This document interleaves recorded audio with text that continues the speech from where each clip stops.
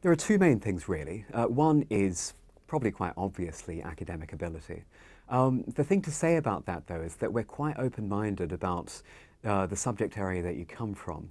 We really appreciate applicants coming from different subject areas or having professional experience in particular, and the contribution that those students could make in the classroom.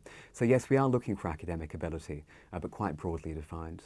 And the other thing is motivation. We want to know why you want to do this particular course. So not just that you're a generally motivated person, but you thought really carefully about why this course is the one for you.